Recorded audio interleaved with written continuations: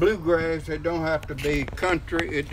It can be any type music, like beating drums that the Indians done and blah.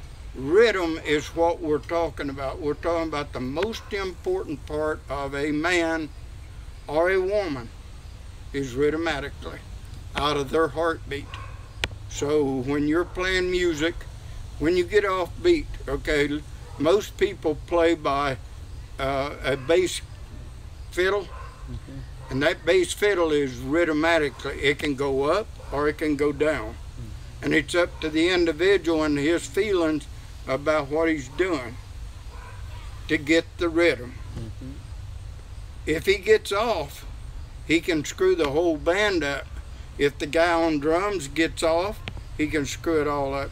You can, in your own self, make your own rhythm with somebody else out of rhythm. Are you following me? Not everybody's heart is different.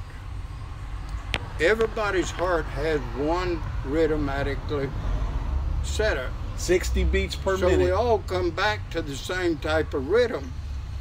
It has nothing to do with race or anything of that nature. What we're really getting involved with is music is a talent. Hilo Brown was no different than Jim, I'm trying to think of the guy that made Dog and Gun. Bradley Kincaid. Bradley Kincaid. Bradley Kincaid had no more rhythmatic than you do. But what he did, he made this song that made sense. And it was about a dog and a gun and a rabbit.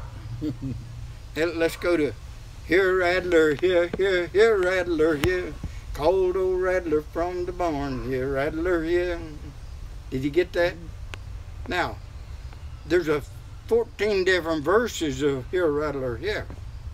But the point we're really trying to bring out is no different than Grandpa Jones.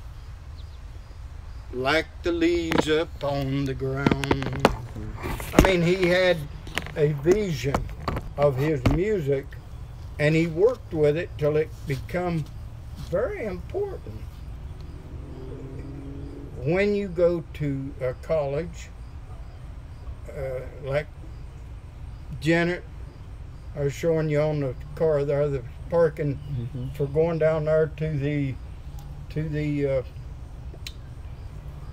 Sinclair College.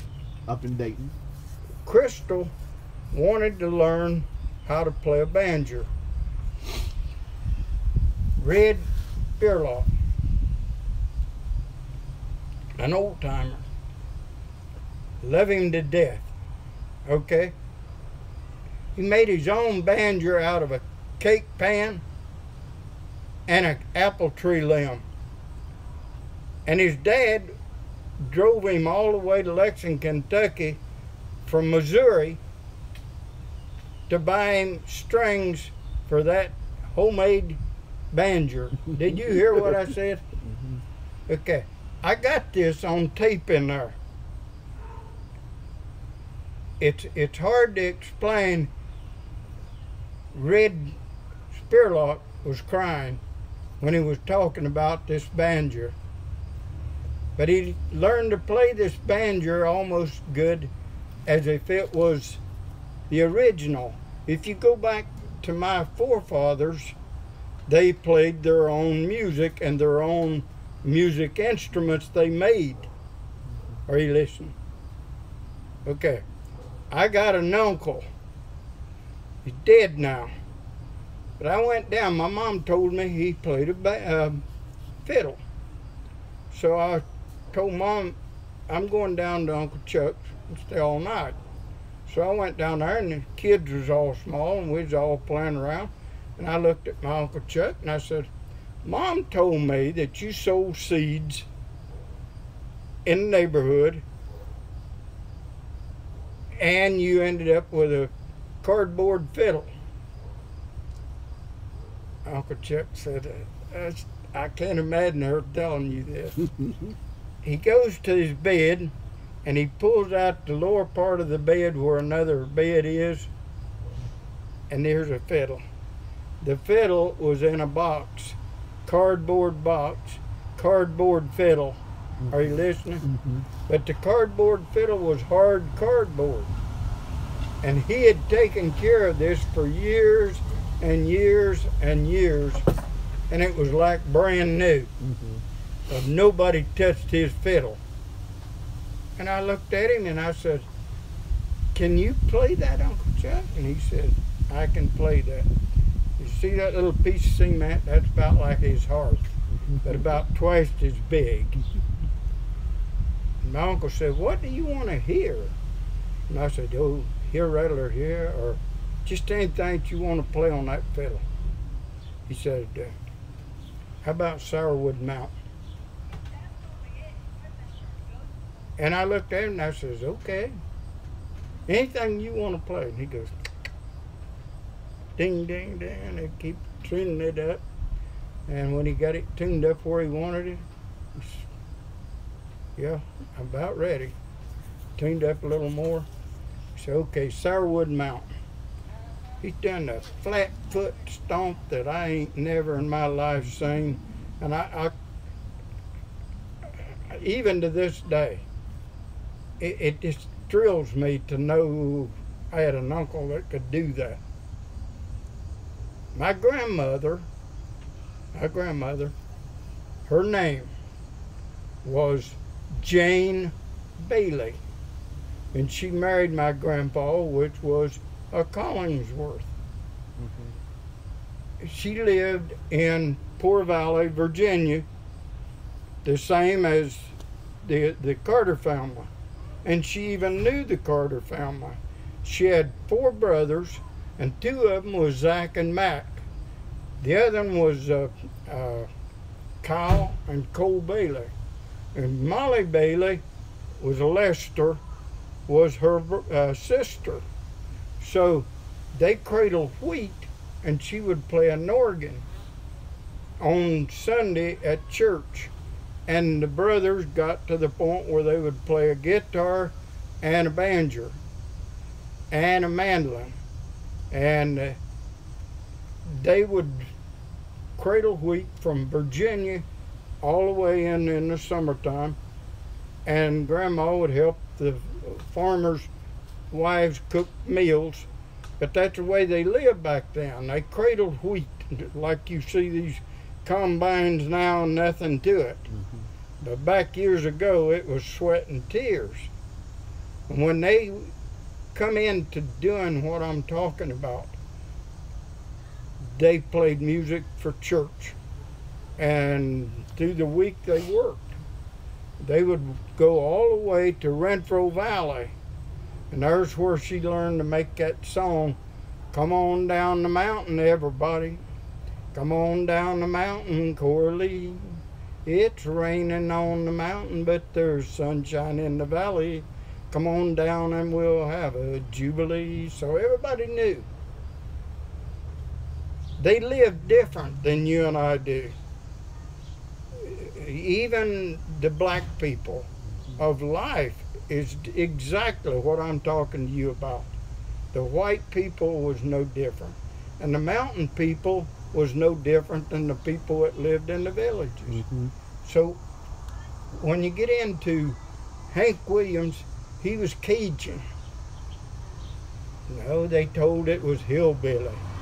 No, they told it was rockabilly. No, they didn't know what it was. But Hank Williams done something that nobody else could do, and that's make people enjoy what he did. Are you listening? This is valuable.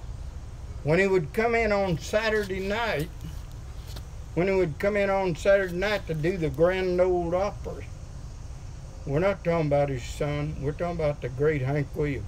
He'd be drunker than a skunk. And they would put Minnie Pearl, which had nothing to do with him. And she was a religious individual.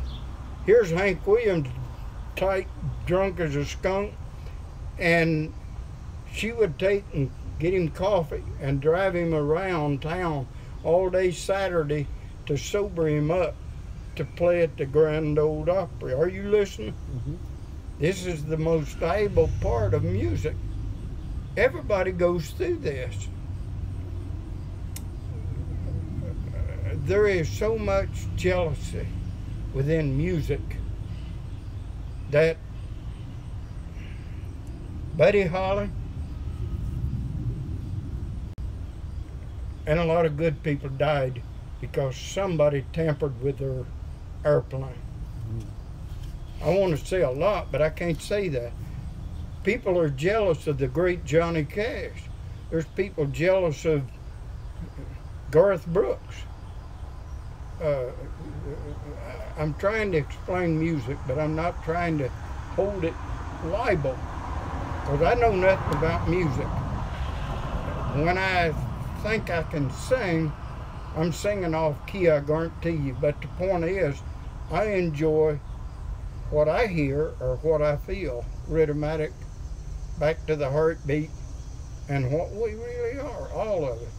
And it takes you, if you can do it, and you've got the hearing ability and the knowledge to do it, to teach others that want to teach. When Crystal does the turnover, she calls it, it's the most important part of a banjo. And it's the fifth string that's always out of tune. If you watch anybody that plays a banjo, the first thing they'll do is, yeah, and they'll beat that fifth string. When they get that fifth string in there, they can check the rest of the strings. When they play offbeat and want it to go offbeat, like White Lightning, the first thing they do is use old fifth string. Are you listening? Mm-hmm. That's what I know about banjo music. There's a hell of a lot more to it than that. But what we're really trying to bring out to you is your education, even to yourself, is a valuable asset to other people. Mm. And instead of starting at a school level, you could go to a high school, but I suggest college. I suggest that if you're involved with the part that needs to be taught. So that's, if you start out, let's say you're doing your style, no two people play a guitar the same. Right.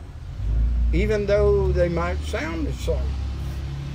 So the guy that you teach might end up being the guy that plays with, who knows? Can you imagine, let me think a little bit, Roy Clark, and him playing with the highest orchestras that they had in Russia, and him from America, and a dumbass out of Tennessee. Did you get that part? But Roy Clark could play any instrument with his toes. I watched him personally. In his band, I was with him, blah, blah, and watched them play. And Roy Clark is something to recognize in a guitar. Okay, Mother Maybell's son, Chet Atkins, the king of music. There's no doubt that the Carter family started long time ago. Let me give you one of Carter family's songs, just a little bit of it. It's the one woman was a sister to June Carter, was Anita Carter. And John Cash loved her to death. He wrote a letter about her on the back of his album about how great a religious individual she was, so on and so on, and what kind of a sister-in-law she was. We're talking about Crystal, Anita Carter. She sings this song. Forced his jumper, start his overhauls. He caught that train, they called it Cannonball, from Buffalo to Washington. Mother Maybelle played the auto harp and was famous for that auto harp. Even though her voice was very valuable, June was always the flip. She was never a singer, even with Johnny Cash. I'm going to, what do they say, I'm going to Jackson, look at Jackson down. It was rhythm that she just automatically got. But she did do things for Johnny Cash that Johnny Cash couldn't do himself. And Mother Maybelle and A.P. Carter, I got A.P. Carter on a tape. We're talking about a 2-hour tape. I got him planting tobacco. I got him sucking tobacco. I got him using his mules out in the field to plow the tobacco. I got him drunk as a skunk. And I got him with a big 55-gallon drum full of wood and a tying tobacco in the barn. I got the A.P. Carter that I know, and he was original. He was an original, and he had an old car. He bought a brand new car. That's how much money he made with the music that he wasn't no slouch. But his farming was more important. Here's Johnny Cash, Teenage Queen. Dream on, teenage queen, soon you'll be on the movie screen. Then one day a talent scout came to town to take her out. Hollywood could offer more, so she left the boy next door, A.P. Carter. And she went and became famous, and was famous as a movie star. When she came back, she tried to get back in with A.P. And if you want to hear more, go down to Poor Valley at the candy store. Back in the holler, there's a candy store, and Johnny Cash and June's the one seen to it they had it. Okay? But that's what the story's all about. If you want to hear more, you can hear it all at the candy store. That's a love story of Johnny Cash or Mother Maybelle. When we get back to Hilo Brown, you are the important product of what I'm talking about. If you play music, you don't have to run the roads or the liquor stores. If you get with, listen cautiously, Kmart, Walmart, Myers, a little general store, thrift stores, Renfro Valley, you can go down to Corbin, Kentucky, flea market. You get in there, sell your products. Your talent, like Hilo Brown, played a little music here and played a little music there, but his brain would not let him travel, because from a bottle to a needle, from a needle to a grave. It says the great people of the Grand Ole Opry. And that right there makes that pop out for people to listen. He says, these people travel, and they're known all around, and they're making money from every town. But he says, from a bottle to a needle. And him and Ed would drink, okay? He knew what he was talking about, to a needle. From a needle to a grave. The same as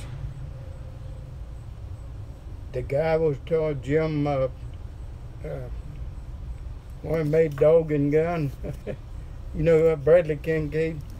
From Bradley Kincaid's time to my grandpa and my grandma,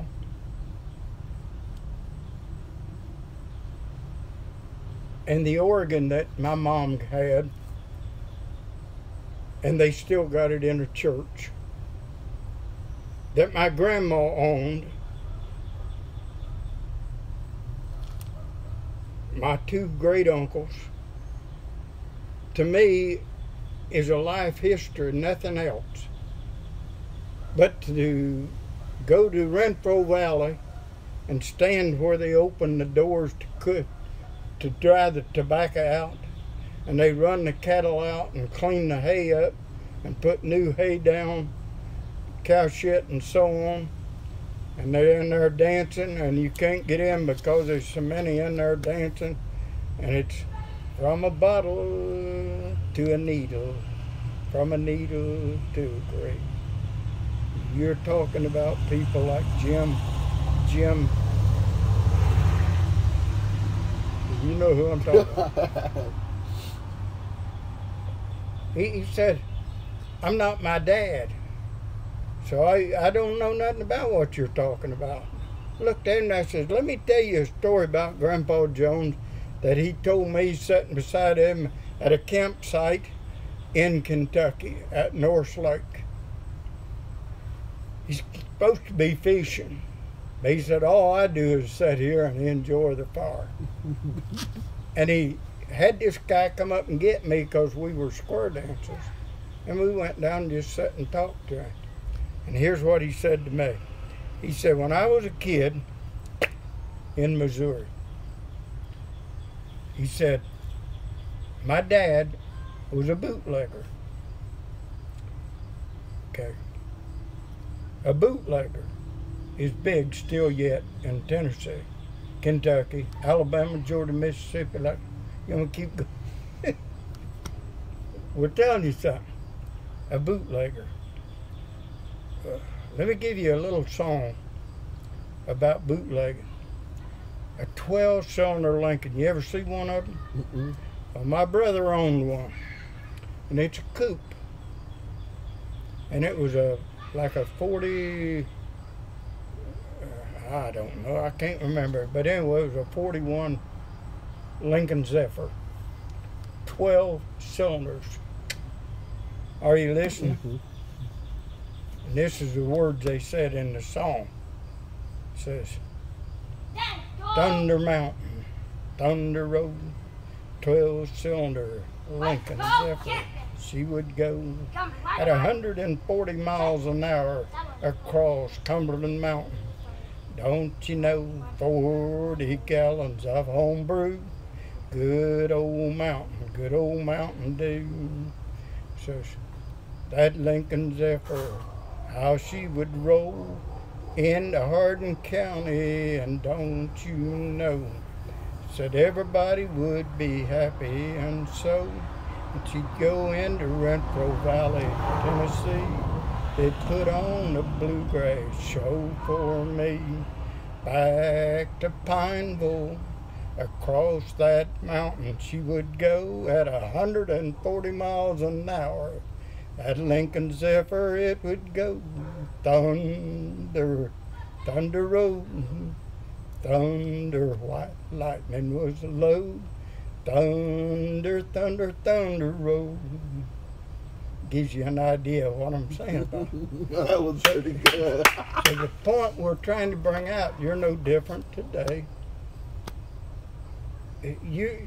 We have in our people that travel.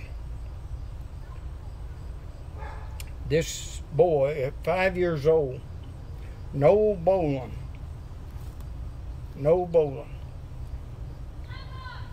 taught his grandson how to play a mandolin, a fiddle, a banjo, and a guitar. At 5 years old, he was playing them all. He traveled. He got homesick and come home. Hello, Brown. Remember I talked to you about Hollow Brown? Mm-hmm.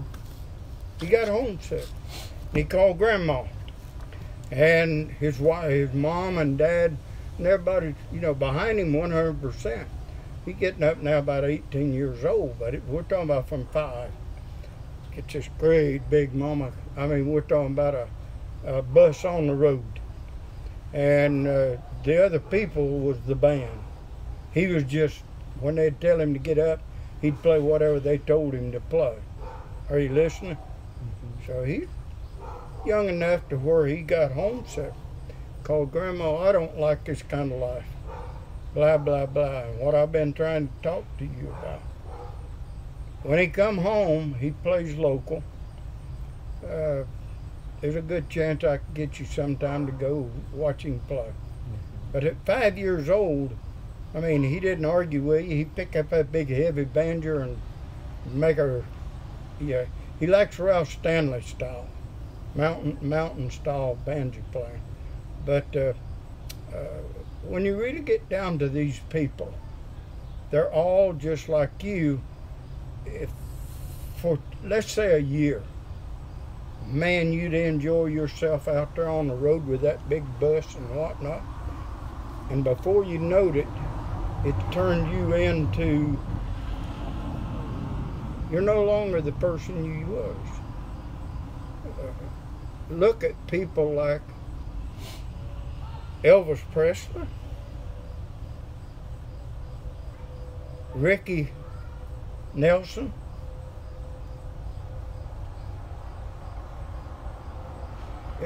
I go way back. One of my favorite musical bunch in the 50s was Dwayne Eddy and the Rebel Rousers. And them boys, when they would come in there, yakety yak on that, I mean, they made you stand up. Back then we had the Witch Doctor, the song Witch Doctor, and then he came down to the earth and he lit on the ground. People, Purple Eater or whatever it was. You go back, you'll see it, they still sell the music. But the point we're trying to bring out to you is the 50s was a change of my life for music. And I started realizing that there's more to music than a fiddle or a guitar or a banjo. And you can't let other people advise you. That don't work. You are what you are, and you're going to do what you want to do. Even though somebody might change your standard. Once you start drinking, and once you start shooting your needle, and whatever. Today, it's a world that you can't come down the mountain. Mm. I went down to Renfro Valley, and we was going to go to the barn where they have the what is that, WRVK, Renfro Valley, Kentucky, barn dance, and they get up, big old 5-gallon, keeps the place heated up, barn, and it's on Route 25 East. You can go down there anytime and listen to them on Friday night and Saturday night. But the point is, they still got Renfro Valley in town, that they've rebuilt a new Coliseum and whatnot. My wife and daughters got trophies in there of clogging and square dancing trophies from Renfro Valley. We're well known. They're right now, the daughter and the mother is teaching down in Fairborn.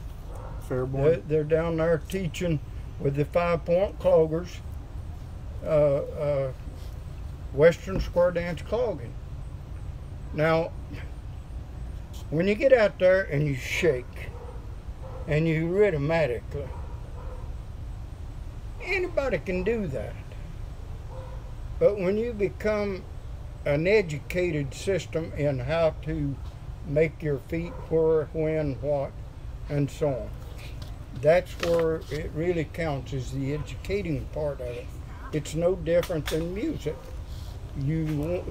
Anybody, like I told you, everybody's rhythmatically. Everybody can get out on the dance floor and shimmy and shake. And babe, some of them can put out. I mean, we're not talking about just one type, but there's 1,000 different types. So we stick straightly to Western square dance. And our slogan within the Western square dance, we're talking about, I may be in Toledo next week. I might be in Cincinnati the next week. I could be in Nova Scotia. I'm serious. We've been all over. I mean, we stayed 5 nights. Imagine this. Open your mind up real close. Alan Jackson has never hit his peak. We danced 5 days at the Grand Ole Opry Motel. They bring people over here, dignitaries, and it cost $1,600 a night to stay 1 night at the Grand Ole Opry Motel. Did you hear what I just said? And you can check me out, because I know what I'm saying. We stayed 5 days, and we was in competition, and we was with the Shooting Stars, 5 Point Clovers, and the Wildwood Clovers. And they had the whole national, which is all states. So when you get into the international, you're talking about going into Canada. I've been there, and we danced at the Jellystone National Park. But when you get into music, I'm leading you up to everything I'm saying. I've been here at 16 years old. I've been dancing all my life, and I don't hear. I had to learn to watch you and know what he was saying through you when you was in my square. Are you listening? To do that, you better be good. You better be ready to grab or swing and block. So it's the same thing with music. No 2 people play music the same. They're not supposed to. But all of them coordinate. The coordination of music, here's one that's going to really shock you. I'm going to really get to the heart of it. The great Patty Loveless. Okay. The great Patty Loveless was Dolly Parton's backup. Did you hear what I said? Dolly Parton started in Kaz Walker's in Knoxville, Tennessee, and I was there many times when she would sing at Kaz Walker's grocery store. And they'd just be on the floor and would play the music. Okay? So and so.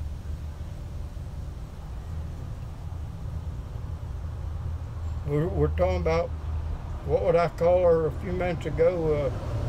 The flip. Huh? Flip. No. Dolly's backup.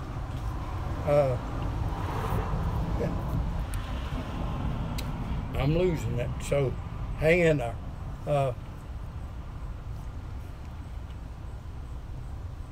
She played with Vince Gill.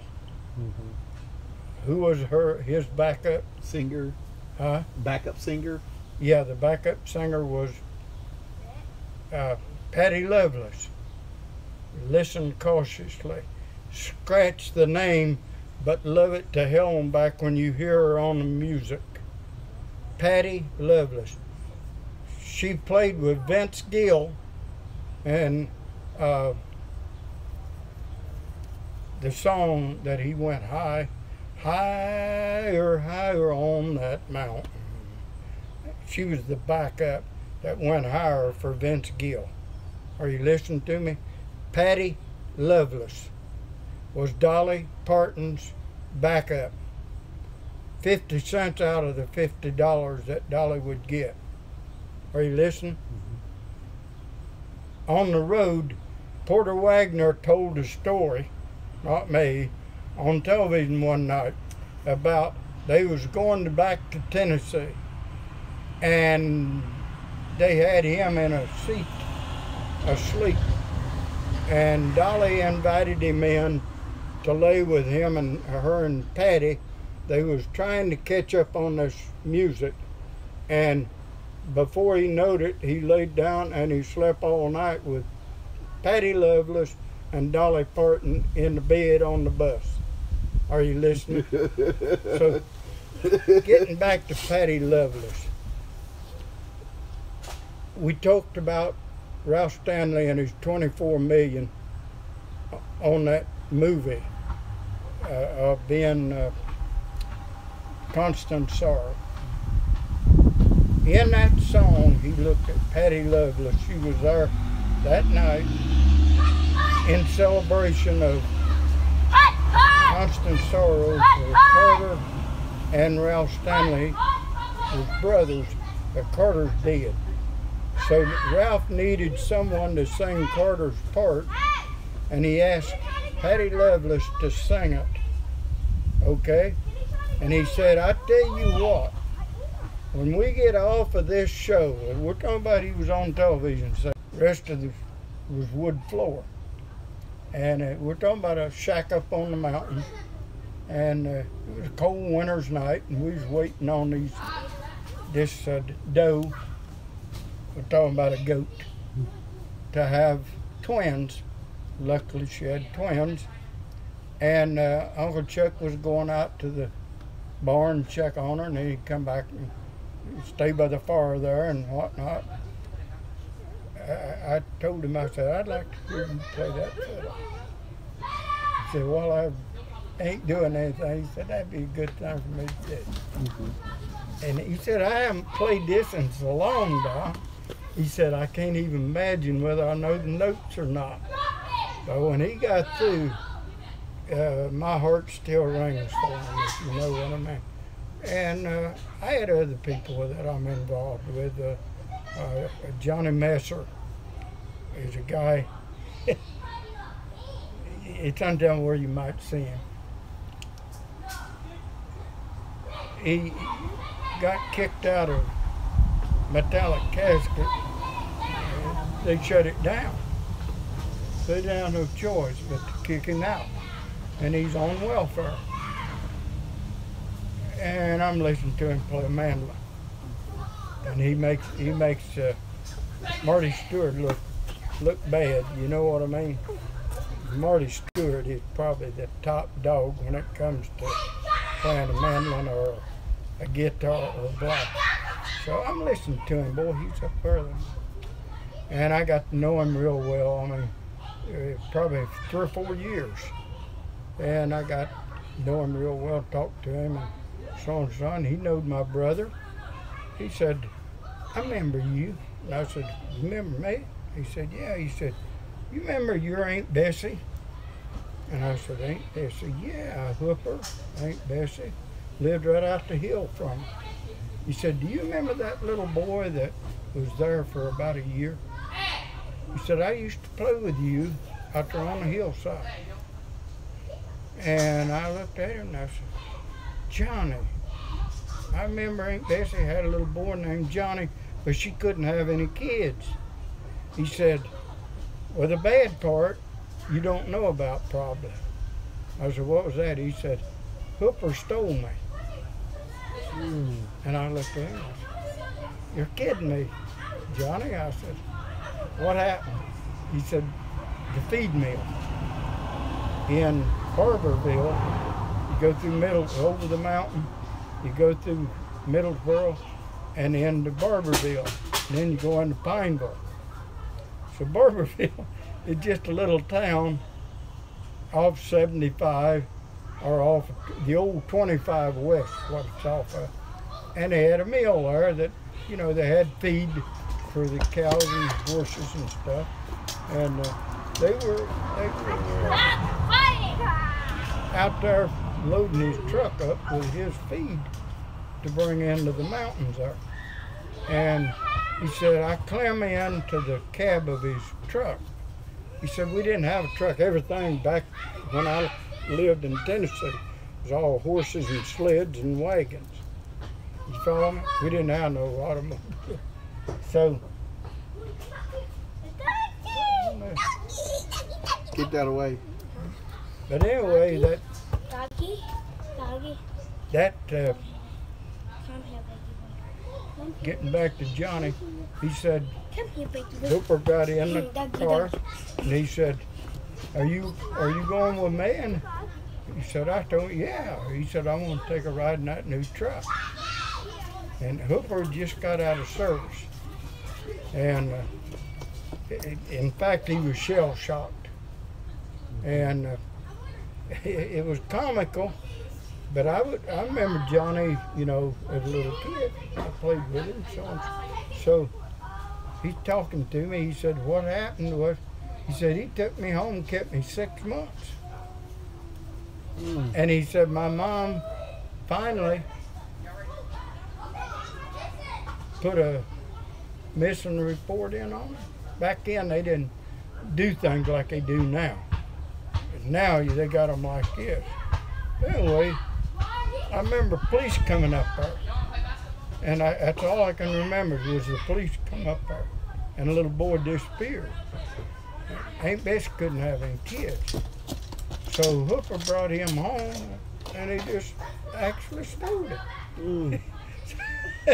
So the police, they realized the circumstances, and the Tennessee people are like this. I mean, the whole mountains know one another. And the police knowed Hooper, and they let him off. And the woman that knowed him in Barberville run the feed mill. Can you imagine what I just said to you? But this 6 goes months. on. Well, this goes on all the time in our country. Yeah. We don't realize how. I grew up a little barefoot boy, and hell, they could have cared less. I was 15 miles away. Every day I'd take off. You know, I was different.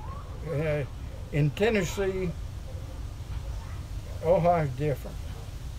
There's two different worlds I live in. We didn't have nothing. So I eat possum grapes, wild grapes. I eat dandelions. My mom would take dandelions, the flour, dunk them down in cornbread, and put them in. Because us being kids, man, we just loved it.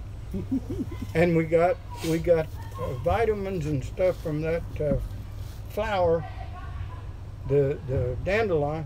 They're just good for you. I didn't know that until I grew up. I tell doctors this when I'm with my doctor. A lot of times I tell them I eat a buckeye. Buckeye's poison. Everybody knows that. Just about it. The first thing you're taught by mom and dad is don't eat a buckeye. So I eat a buckeye, and my brother's older one.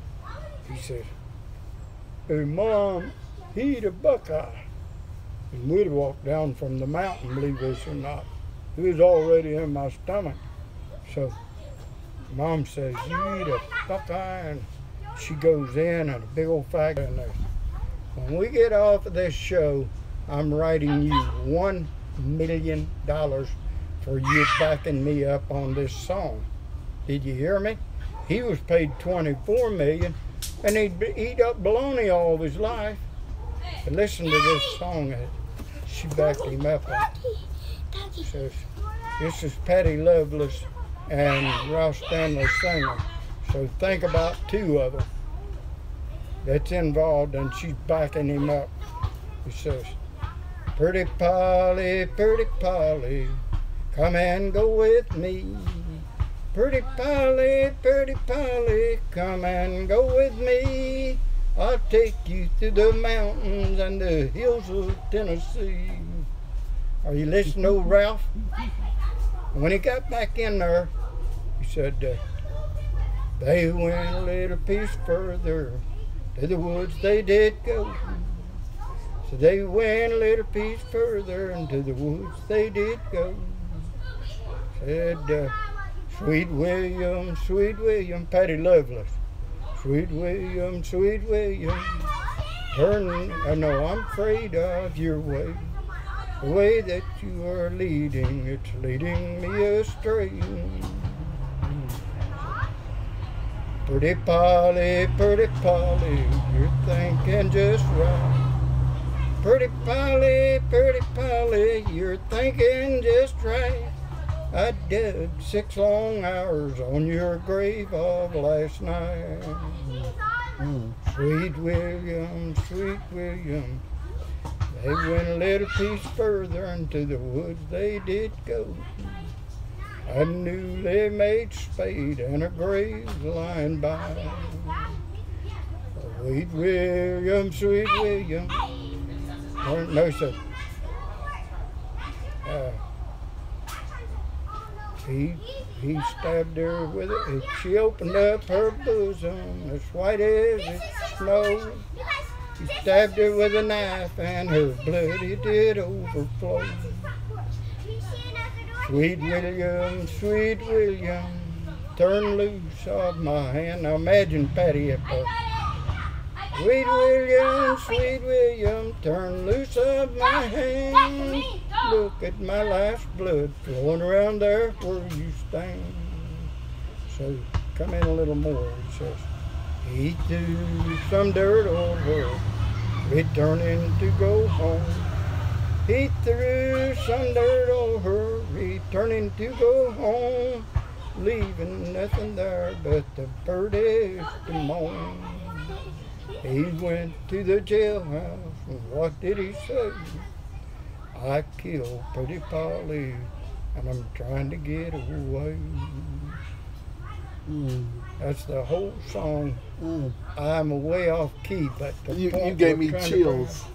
Yeah, well, it's no different than the one about, well, you've heard the one about, let's give you a good one. Down by the bank where the water flows, down by the bank of the mighty Ohio. Said I had a girl and I loved her so. I asked her to marry me and she said no. Said I stabbed her with a bloody knife. I took her by the yellow hair and I threw her around and around. I threw her in the water deep. There with the fishes she could sleep. Down by the bank where the water flows, down by the bank of the mighty Ohio. Let me say something. The Great Miami, Indian Lake, coming out of Lake Erie, comes into Indian Lake. And the Great Miami comes right down by us into Dayton, into Cincinnati, and into the Mississippi. Down by the banks where the water flows, down by the banks of the mighty Ohio. I water skied in the Ohio River, and it's something to think about. My brother played all kinds of instruments. He took back after Grandma, and I got every kind of instrument you could think of. My life was not music, but I love music. And I think of people that play music no matter what or how they sing. I went to church, and I'm a very religious individual. I can turn bitter, I guess, but I try to stay religious as much as I can, especially at my age. But people like another name that's real easy for me, but I can't think of, the guy that takes care of Xenia radio station down there. He plays music here at the Wittenberg. He plays music all around. He's a personal friend of mine. And he is Jimmy Martin, sister's is his wife. Are you listening? His name is Williams. Last name is Williams. Jimmy Martin said the best music that I ever heard. He said the best music I've ever heard is back behind the stage or out in the cornfield and us practicing. He said that's when you hear people like they really are. And he said the best music, he said they turn on and you can't get them to turn off. He said it's something to think of. I think of Renfrew Valley every time I think of music, not the Grand Ole Opry. So I may make you sound funny, but in Renfrew Valley, there's 1,500 people, and we're keeping it small. We went to a golf club up here in Columbus. I know the name of it, can't think of it. They had square dancing, they had clogging, western, and they had one of George Jones's buddies up there. I can't think of his name now. But anyway, he had 15,000 people up there. Can you imagine that? I mean, it was unbelievable. He's still one of their hopping hillbillies or whatever you want. But the point I'm trying to bring out to you is the more people you got, the more disaster it becomes to the real good music or talent, like my Uncle Chuck. I could not believe when he got up on the hearth and got on Bucket of Lord. She takes the lid off, takes her hand like that, into my mouth it went, and held it. You swallow that. You swallow it. I mean swallow it. And when I swallowed it, baby, everything just in a few minutes. I mean, that. When I tell the doctor this, he said, I've heard everything about midwives. But he said, that one is something very important to remember as a doctor. He said, believe it or not, he said, we would try to use medicine and the kid died. Snake bites. There's some snakes you better be afraid of. There's some snakes that you can just play with them like they're... I was afraid of snakes, period. I'd be swimming here, and there'd be snakes right out there playing around too. He's over here trying to beat me up. Hold on a second.